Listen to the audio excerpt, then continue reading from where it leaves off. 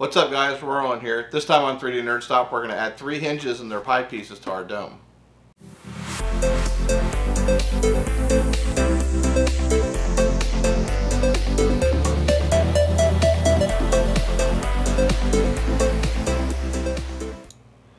Okay guys, so the 3 dome pieces we're going to add here, the 3 that don't have anything underneath them. All they have is a hinge to open them. So of course we start off by sanding the hinge piece itself. This is the push part of the hinge piece. This is the piece that gets pushed up. Basically we're taking the 2 sides that glue together, because it's got 2 different sides that glue together, taking the inside and sanding them smooth. Also that gives you a good glue surface. So we're doing that. And here, as you saw, I was just cutting some push rods. These have 2mm holes in them, so you can put pins in. This is what everything hinges on, are these pins. And I'm using the 2 holes that are in this piece to line up the 2 pieces next to each other. So when I put the pins in and then put the glue on it, as you see me doing here, and then I push down on those pins, I push a piece down over those pins, it helps keep the pieces in a line. So that was just an easy way to keep the pieces square to each other. So I let the glue dry a little bit, then pull the pins out, and then sand the face nice and smooth on it. And then I'd move on to the next one. And of course we're doing 3 of them, so I repeat this process 3 times. One of the things to note here, to be careful of, is that you don't glue the pins into the holes. You want to make sure that these pins come out free, because these are what everything moves on, are these pins, so the pins have to rotate free inside the model. So as you can see, I'm really careful when I do it, and I make sure while I'm gluing the piece shut that I keep spinning the little rods, so if there's any super glue on them, hopefully the glue doesn't dry before I pull the pins out. You can see there I'm moving them a little bit. And then sanding the face. So we do that to 3 of them.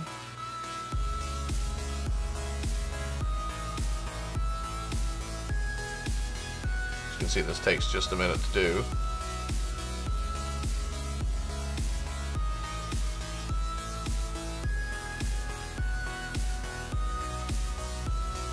And one thing I'm doing with the drill here is anytime you've ever made holes in plastic and you notice you push them flat on the build plate, they're not always the correct dimension on the build plate because of the squish.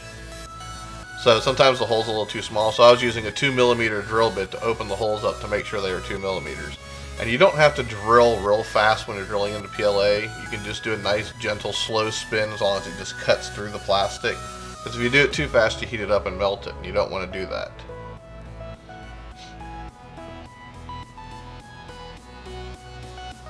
Okay, as you can see here, I'm finishing up the last one.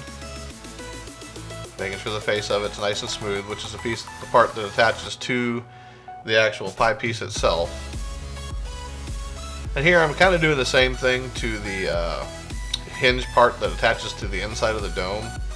I'm not using any pins on these to help keep them in line. I just sanded the faces smooth, ran a little bit of glue on the inside of it.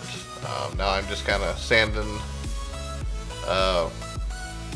the part that attaches to the dome to make sure it's nice and smooth and level.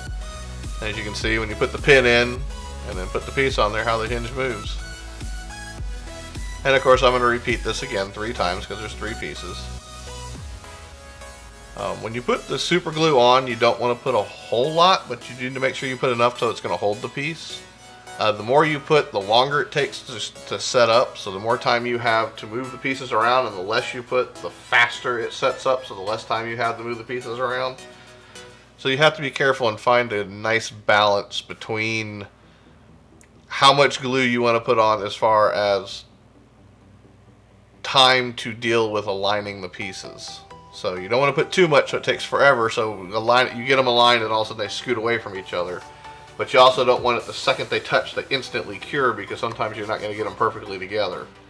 So it is nice to be able to put them together, move them just a little bit to line them up, and then have them start to harden. Here we go, I'm on the last one. As you can see, I get just a little bit of time with them, hold them together for just a couple seconds. Drill out the holes at the top again with the 2mm drill bit. And then I'm just sanding the face of it that attaches to the dome so it's nice and smooth. and level, so when I glue it to the inside of the dome, it'll attach properly.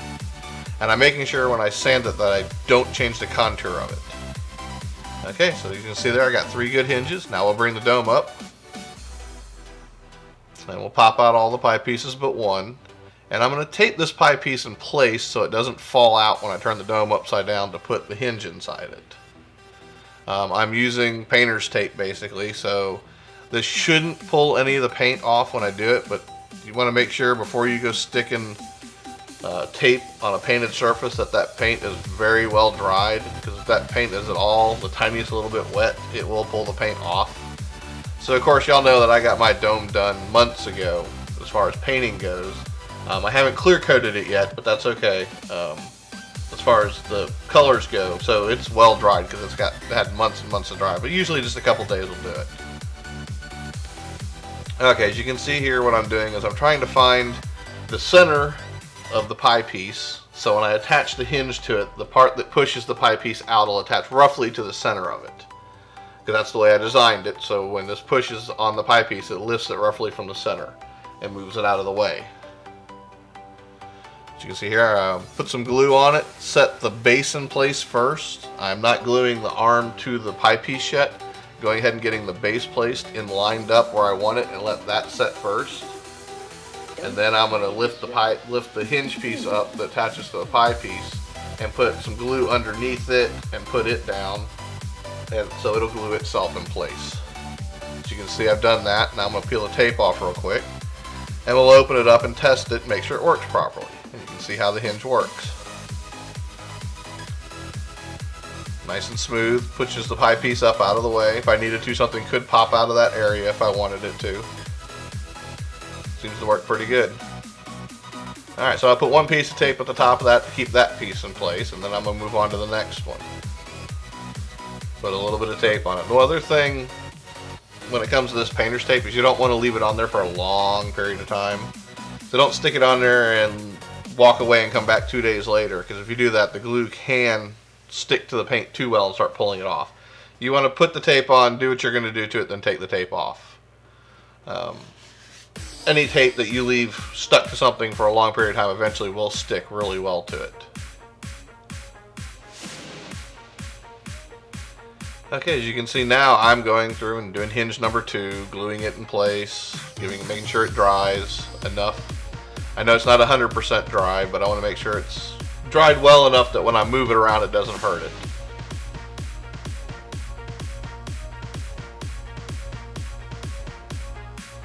One of the other things I did while I was inside the dome before I put the pieces down, as you can see here, is I would sand any paint that was away and then use a wet washcloth to wipe any of the dust out. So I was sanding to a nice, gluing to a nice smooth surface, because you got to realize we sprayed a lot of paint on this, so some did get on the inside. So I made sure I sanded it away, so I had a good surface to glue to. I would also do the same thing to the pie pieces. I would clean them a little bit.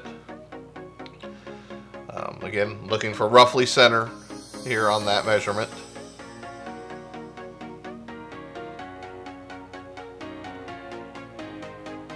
This whole process wasn't too bad. It took me about an hour and 45 minutes or so to attach these 3 pieces and glue them in to make sure everything worked.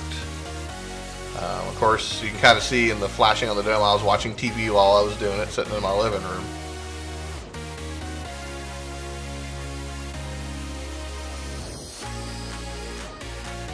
As you can see there, now I can take off all the tape on all the pieces because I have all 3 glued in place. You can see all 3 pie pieces open and work just fine. Now I put a little tag at the top of each one to hold them in place again. So now we can flip the dome over and start installing the servos. And the little push rods that push that attach the servos to the hinges to open. The first thing I did was, make sure the servos fit, and stuck one in each slot, make sure they properly fall into place.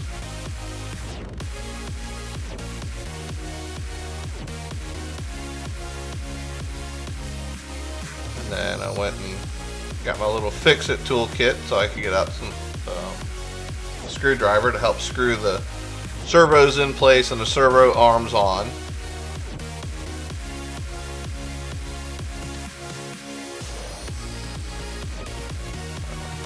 Now, of course, the first mistake I made here when I was doing this is that I screwed the servo arms on before I opened the holes up on the first one. The servo arms have, I believe it's like 1mm holes, and I needed 2mm holes. So I had to pull the servo arm off and drill out the last hole to make it 2mm, because I wanted to go in the very last hole on that servo arm. You can see here I just drilled out 2 holes on the push rods, and then I've got 2 little pins, one slightly longer than the other one because the one that attaches to the servo is real small, and then the one that attaches to the hinge itself, well, the hinge is thicker, so it has to be a little bit longer to go all the way through it. There I was actually drilling out the head of the servo. The servo arm, sorry. Now I'm screwing it all back in place. And I figured out later, after I got done doing all this, that I probably shouldn't have screwed everything in place until I got done with other things, but you learn. I could have just putting it all together for right now until I finalize all the hinges and everything would have been a good thing. But it worked, as you can see. It moves nice and smooth. So, gluing it back in place. I was having an issue where the pins kept falling out of the rods, but that's okay. I made little caps, and I have added those to my Thingiverse files that go on the ends of the rods. So the hole in the cap is just a little bit smaller than the rod is around, so you can just squeeze them on there with a pair of pliers. I didn't do that in this video. I figured that out after the fact. But I will show a picture of it, what it looks like now on the inside of the dome, so you can see the little caps on the ends of all the rods where it connects. And I did them in yellow so you can actually see them. So you can see there I was playing around with it a little bit and it worked fine. Now to do all 3 of them. So this takes a few minutes to do. Just a matter of drilling out the holes on the push rods, cutting the pins, drilling out the servo arms, screwing everything in place. The only thing I glued here was I did put the screws in for the servos and then put a drop of glue on the back side just to make sure they couldn't pull out or anything. I didn't actually glue the servos in place. Drilling out the last hole in the servo arm there. Sticking it on the servo. Now, one of the things you want to make sure you do, I guess I should mention this, on the servos is when you go to put the servo the servo arm on, is to make sure you move the servo all the way to one of its end stops. Preferably its low end stop. I moved them all to the high end stop. When I put the servos in, I had to put them in so they were the high faults, which we'll explain when we get to the electronics, was down. But make sure you rotate the motor all the way to one of its end stops, because these servo motors only move 180 degrees. They don't spin in 360 degrees. They only move 180 degrees. And if you just stick it on there anywhere, you don't know what position that servo is in. So you want to make sure you rotate it all the way to one stop and then put your servo arm on. That way you get it nice and smooth and where you want it. Cutting some last pins for the last one here. Sorry about putting the drill in the way. There we go. Remove all the tape and test them out. And as you can see, all 3 of them open. Making sure all the pins are staying in place, which they're moving around a little bit on me, which is what made me start thinking of how am I going to keep them in place. Checking them again. There we go. Alright guys, next time on 3D NerdStop, we're going to animate the 3 pie pieces on the dome with an Arduino. Alright, so thank y'all for watching. If you like what you saw, please like and subscribe. Please leave a comment down below. I'd love to hear from you. Until next time, have a great day.